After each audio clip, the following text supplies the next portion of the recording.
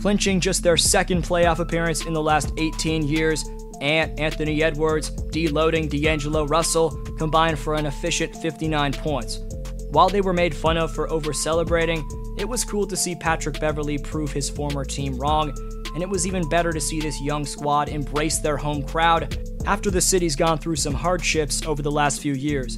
The Minnesota Timberwolves may have got hyped like they won the 2022 NBA championship, but that doesn't mean they're complacent. This video breaks down the T-Wolves' emotional play-in tournament W and predicts their 7-game series against Ja Morant and the Memphis Grizzlies.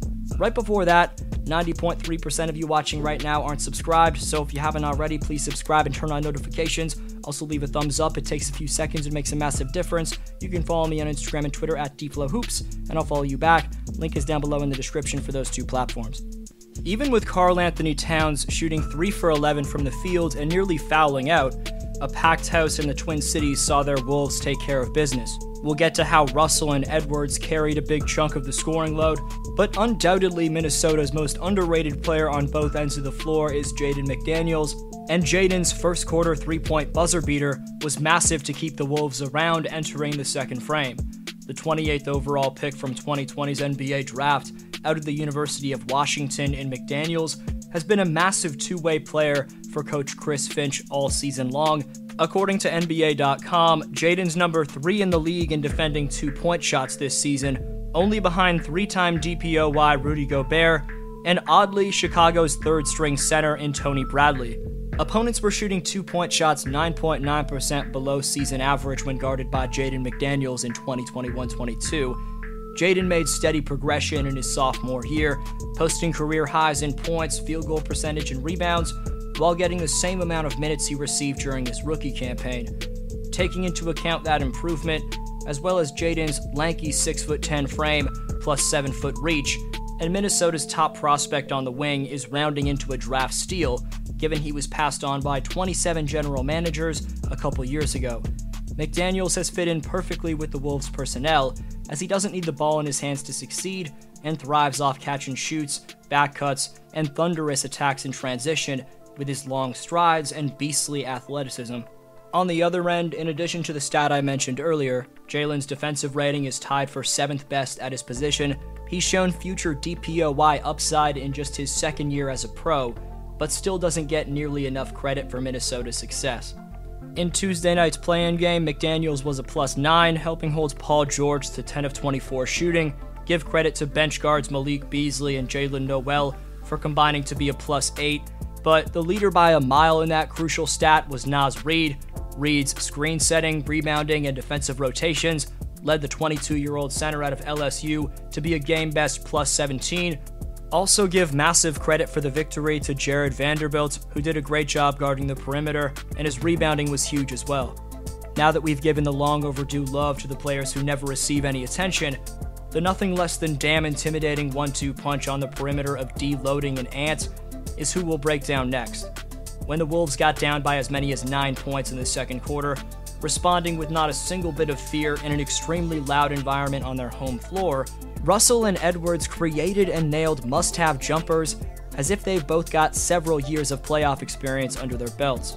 For how young they are, specifically the first overall pick from 2 years ago in Anthony Edwards, it was surprising how calm, cool, and collected Minnesota's duo looked when the pressure was at its absolute highest. D'Angelo had 29 points, but maybe even more crucial were his 6 assists, as the former LA Lakers' decision-making has come such a long way since his rookie year playing next to the Black Mamba. And whether it's Russell's leadership, his balance shooting off the dribble, or just his overall comfortability in an NBA environment, all the spotlight on him for the play-in game allowed the man to show off the entirely improved repertoire to the entire world. Deloading's playmaking and consistent shooting stroke is going to be the key for Minnesota having a chance against the Grizzlies. More on that coming up. But maybe just as important as Russell is the up-and-coming phenom Anthony Edwards. Ant made 5 threes in the play-in game, signifying that when he's looking that poised and finds his rhythm on that sweet shooting stroke, he's essentially unguardable. Anthony's mix of blistering athleticism and a quick first step make him tough to hold down in the first place, so on nights where he's lighting it up from distance, opposing defenses have serious issues. Then there's the former LA Clipper, a grizzled, rage-inducing point guard who you either love or hate in Patrick Beverley. Personally, while being a Raptors fan, I admire Pat Bev's old-school aggressiveness and intensity from afar. While people were laughing at him for jumping on the scorer's table like he's D-Wade or Kobe, this meant everything to Beverley against the team that gave up on him. Plus, Pat knew how much this meant to the city of Minneapolis. The Wolves' 2021 trade acquisition, who posted a 7-point, 11-rebound, 3-assist performance, came up with the signature play of the game when he ripped Clippers point guard Reggie Jackson, creating a steal for his teammate Anthony Edwards in the final seconds of the game.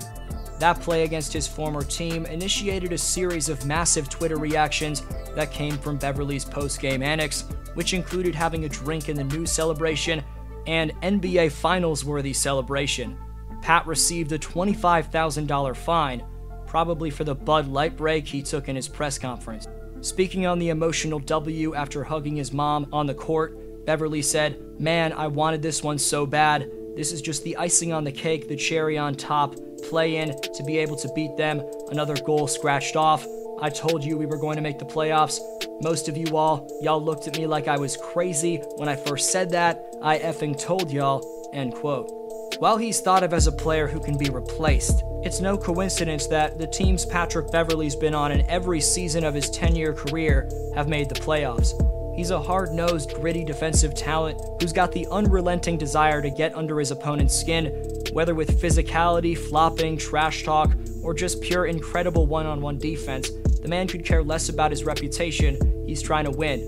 The intensity and timely plays on both ends of the floor from Beverley make up a solid chunk of the reason for why the Timberwolves could take the second-seeded Grizzlies to 6 or 7 games and potentially come out on top. Easier said than done against a well-coached, stacked Memphis team.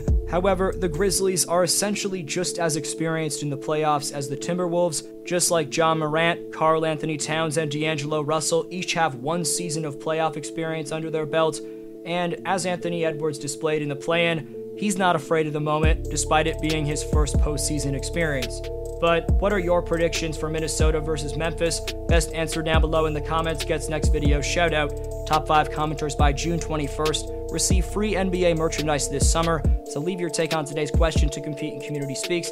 Today's Speaks winner is Boston Haltane, who says, "My prediction for the series of Denver versus Golden State is a 4-1 win for the Warriors. They just have too good of a team with shot creators in Curry, Thompson, and Poole, explosive two-way forwards in Kuminga, Wiggins, and OPJ and Moody, and tough fan favorite big men like Kevon Looney, the Warriors' Iron Man playing all 82 this season, as well as Nemanja Bjelica. That's not including underrated guys like Juan Toscano-Anderson and Chris Chiozza, among others.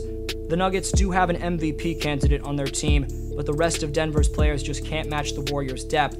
Jokic is definitely going to have a great series, but I feel that the Nuggets only win one game and the Warriors will move on to the second round. Appreciate every answer. I hope you have a great one. D-Flow signing off.